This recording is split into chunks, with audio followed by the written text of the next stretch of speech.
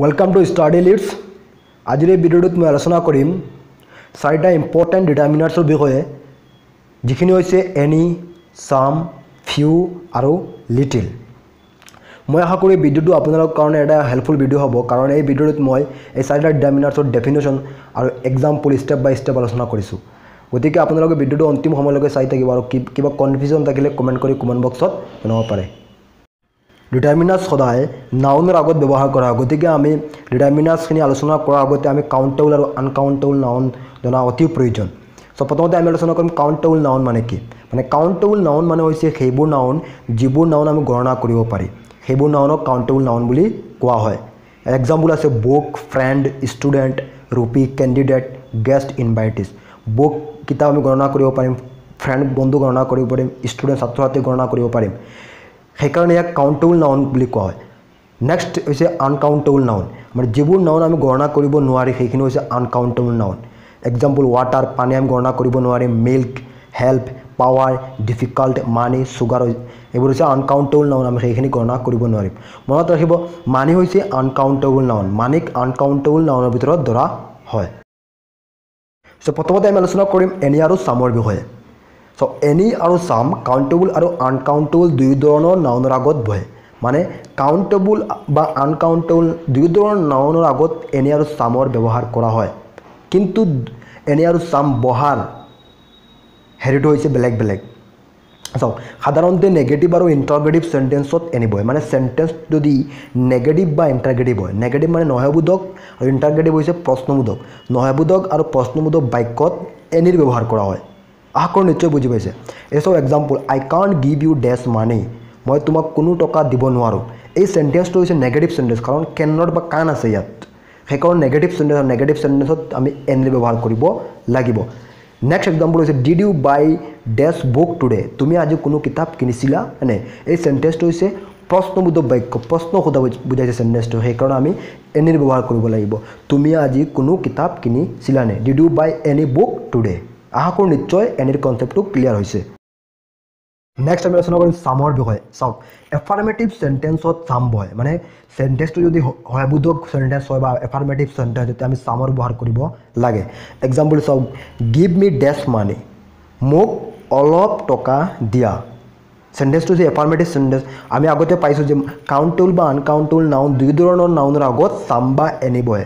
মানি হৈছে uncountable noun, সেইকাৰণে আমি চেণ্টেন্সটো হৈছে এফাৰ্মেটিভ চেণ্টেন্স। গিভ মি ডেছ মানি, শুদ্ধটোতো হ'ব গিভ মি সাম মানি। এক্সাম্পল এনেকৈ অপশ্যন থাকিব সাম, any, a little, a little. Next হৈছে ফিউ। ফিউ হৈছে এটা বহুত ইম্পৰ্টেণ্ট ডিটাৰমিনাৰ। চাওক, ফিউৰ ব্যৱহাৰ, ফিউৱে সংখ্যা বুজায় আৰু ই কাউণ্টেবল নাউনৰ আগত বহে। মানে ফিউৱে সংখ্যা বুজাব আৰু কাউণ্টেবল নাউনৰ আগত বহে। ইতিমধ্যে আমি পাই আছোঁ যে কাউণ্টেবল নাউন কি কি। ইয়াৰ ভাগ হৈছে তিনিটা, ফিউ, এ ফিউ আৰু দ্য ফিউ। মানে ফিউ বহে কাউণ্টেবল নাউনৰ আগত আৰু ফিউৱে সংখ্যা বুজা, আৰু ফিউৰ ভাগ হৈছে তিনিটা, ফিউ, এ ফিউ আৰু দ্য ফিউ। প্ৰথমতে আমি আলোচনা কৰিম ফিউৰ বিষয়ে। চাওক, ফিউৱে প্ৰায় নাই বুজায়, মানে নাই বুজালে ফিউ বহে, নাই বুজালে ফিউ বহে, কিন্তু নাউনটো কাউণ্টেবল হ'ব লাগিব ইয়াত। এক্সাম্পলটো চাওক, আই হেভ ডেছ বুকছ, মোৰ কোনো কিতাপ নাই বুলিব পাৰি, আই have few books. Next example, dash man R free from fault, কোনো মানুহ ভুলৰ পৰা মুক্ত নহয়। কোনো মানুহ ভুলৰ পৰা মুক্ত নহয়, মানে চেণ্টেন্সটো নাই অৰ্থ প্ৰকাশ কৰিছে, গতিকে আমি ইয়াত ফিউৰ ব্যৱহাৰ কৰিব লাগিব। মেন হৈছে countable noun, few man R free from fault. আশা কৰোঁ নিশ্চয় ফিউৰ কনচেপ্টটো ক্লিয়াৰ হৈছে। নেক্সট হৈছে এ ফিউ। এ ফিউৰ ব্যৱহাৰ। চ' ডেফিনেশ্যনটো হৈছে অলপ সংখ্যা বুজালে এ ফিউ বহে আৰু নাউনটো আনকাউণ্টেবল নাউন হ'ব লাগিব। মানে অলপ সংখ্যা বুজালে এ ফিউ বহে আৰু নাউন যিটো থাকিব সেইটো কাউণ্টেবল নাউন হ'ব লাগিব। এক্সাম্পল চাওক, only dash student ৱেৰ present in the class, মাত্ৰ অলপ কেইজনমান ছাত্ৰ ছাত্ৰী শ্ৰেণীকোঠাত উপস্থিত হৈছিল। ইয়াত চাওক, চেণ্টেন্সটো অলপ অৰ্থ প্ৰকাশ কৰিছে আৰু নাউনটো হৈছে কাউণ্টেবল নাউন, ষ্টুডেণ্ট হৈছে কাউণ্টেবল নাউন, সেইকাৰণে আমি ইয়াত এ ফিউ লিখিব লাগিব। বা এনেকৈ মনত ৰাখিব পাৰি আমি, যদি চেণ্টেন্সত অনলি থাকে আৰু নাউনটো যদি কাউণ্টেবল নাউন হয় তেনেহ'লে আমি এ ফিউ লিখিব পাৰি। চাওক, অনলি আছে আৰু ষ্টুডেণ্ট হৈছে কাউণ্টেবল নাউন, সেইকাৰণে আমি ইয়াত এ ফিউ লিখিব পাৰি। Only a few students ৱেৰ present in the class. Next example চাওক, মেনি গেষ্ট ৱেৰ ইনভাইটেড বাট অনলি ডেছ টাৰ্ণ আপ। ইয়াত চাওক, অনলি আছে আৰু গেষ্ট হৈছে কাউণ্টেবল নাউন, সেইকাৰণে আমি এ ফিউ লিখিব পাৰি। নেক্সট হৈছে দ্য ফিউৰ ব্যৱহাৰ দ্য ফিউ ডেফিনেশ্যনটো হৈছে যিখিনি আছে তাৰে গোটেইখিনি বুজালে দ্য ফিউ বহে মানে যিখিনি আছে তাৰ গোটেইখিনি অৰ্থ প্ৰকাশ কৰিলে দ্য ফিউৰ ব্যৱহাৰ কৰা হয় এক্সাম্পলটো চাওক কনচেপ্টটো ক্লিয়াৰ হৈ যাব শ্বি doesn't trust dash friend Shi has তাইৰ যিখিনি বন্ধু আছে গোটেইখিনিক তাই বিশ্বাস নকৰে মানে তাই যিখিনি বন্ধু আছে গোটেইখিনি অৰ্থ প্ৰকাশ কৰিছে গোটেইখিনি বন্ধুৰ কথা বুজাইছে ইয়াত সেইকাৰণে আমি দ্য ফিউ লিখিব লাগিব আৰু চাওক নাউন আছে কাউণ্টেবল নাউন ফ্ৰেণ্ড হৈছে কাউণ্টেবল নাউন সেইকাৰণে আমি দ্য ফিউ লিখিব লাগিব শ্বি doesn't trust the few friends Shi has বা এনেকৈ মনত ৰাখিব পাৰিব এই চেণ্টেন্সটো এই চেণ্টেন্সৰ শেষতে ছাবজেক্টৰ পিছত হেজ হেভ বা হেড এনেকৈ থাকে আৰু ইয়াৰ আগত যদি কাউণ্টেবল নাউন থাকে ইয়াৰ চাওক চিৰ পিছত হেজ আছে আৰু আগত আছে কাউণ্টেবল নাউন ফ্ৰেণ্ডছ তেনেকৈ আমি দ্য ফিউ লিখিব পাৰি 2 নম্বৰ এক্সাম্পলটো চাওক I can depend on dash sisters I have মই নিৰ্ভৰ কৰিব পাৰোঁ যিমানখিনি ভনীয়েক মোৰ আছে গোটেইখিনিৰ ওপৰত চ' মোৰ যিখিনি ভনীয়েক আছে গোটেইখিনিৰ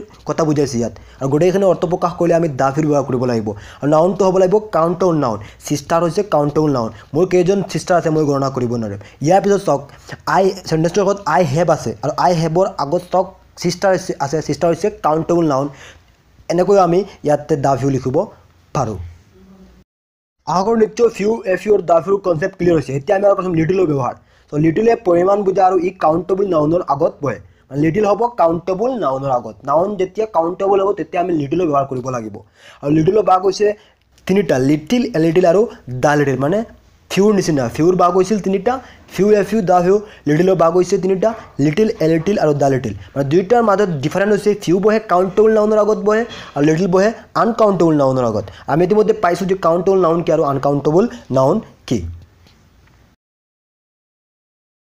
প্ৰথমতে আমি আলোচনা কৰিম লিটিলৰ বিষয়ে লিটিলৰ ব্যৱহাৰ নাই বুজালে লিটিল বহে কিন্তু নাউনটো আনকাউণ্টেবল হ'ব লাগে মানে যদি চেণ্টেন্সটোৱে নাই অৰ্থ প্ৰকাশ কৰে আৰু নাউনটো যদি আনকাউণ্টেবল নাউন হয় তেতিয়া আমি লিটিলৰ ব্যৱহাৰ কৰিব লাগে এক্সাম্পল চাওক এ busy person has dash time to ৱাষ্ট এজন ব্যস্ত থকা মানুহৰ অতিবাহিত কৰাৰ কোনো সময় নাই ইয়াত চাওক টাইম হৈছে আনকাউণ্টেবল নাউন চেণ্টেন্সটোৱে নাই অৰ্থ প্ৰকাশ কৰিছে সেইকাৰণে আমি লিটিলৰ ব্যৱহাৰ কৰিব লাগিব এ busy person has little time to ৱাষ্ট next আলোচনা কৰিম এ লিটিলৰ বিষয়ে ত' এ লিটিলৰ ব্যৱহাৰ অলপ পৰিমাণ বুজালে এ লিটিল বহে কিন্তু নাউনটো আনকাউণ্টেবল হ'ব লাগে মানে এ লিটিল কেতিয়া ব্যৱহাৰ কৰিব যেতিয়া চেণ্টেন্সটো অলপ পৰিমাণ বুজাব মানে অলপ পৰিমাণৰ অৰ্থ প্ৰকাশ কৰিব তেতিয়া আমি এ লিটিল লিখিব লাগিব কিন্তু নাউনটো হ'ব লাগিব আনকাউণ্টেবল নাউন এক্সাম্পল চাওক I can give U only dash water মই মাত্ৰ তোমাক অলপ পানী দিব পাৰিম মানে অলপ অৰ্থ প্ৰকাশ কৰিছে আৰু নাউন যিটো আছে ইয়াত ৱাটাৰ হৈছে আনকাউণ্টেবল নাউন সেইকাৰণে লিখিব লাগিব a little I can give U only a little water next example হৈছে only dash water left in the glass মাত্ৰ অলপ পানী গ্লাছত বাকী আছিল চ' অনলি আছে চেণ্টেন্সত মানে চেণ্টেন্সত যদি অনলি থাকে আৰু নাউনটো যদি আনকাউণ্টেবল নাউন হয় তেতিয়া আমি এ লিটিল লিখিব শেষৰ ডিটাৰমিনাৰটো হৈছে দ্য লিটিলৰ ব্যৱহাৰ যিখিনি আছে গোটেই পৰিমাণক বুজালে দ্য লিটিল বহে মানে গোটেইখিনিক বুজালে দ্য লিটিল বহে আৰু নাউনটো আনকাউণ্টেবল হ'ব লাগিব কাৰণ আমি পাইছোঁ যে লিটিল আনকাউণ্টেবল নাউনৰ আগত বহে ত' এক্সাম্পল চাওক he gave dash money he head to the বেগাৰ তাৰ যিমানখিনি পইচা আছিল গোটেইখিনি ভিক্ষাৰীজনক দি দিছিল মানে গোটেইখিনি অৰ্থ প্ৰকাশ কৰিছে মানে যিখিনি টকা আছিল গোটেইখিনি ভিক্ষাৰীজনক দি দিছিল আৰু নাউনটো হৈছে ইয়াত চাব লাগিব নাউনটো কাউণ্টেবল না আনকাউণ্টেবল আমি ইতিমধ্যে পাইছোঁ মানে হৈছে আনকাউণ্টেবল নাউন সেইকাৰণে আমি লিখিব লাগিব দ্য লিটিল বা আমি এনেকৈ মনত ৰাখিব পাৰোঁ চেণ্টেন্সৰ আগত যদি ছাবজেক্টৰ পিছত হেভ হেজ হেড থাকে আৰু ইয়াৰ আগত যদি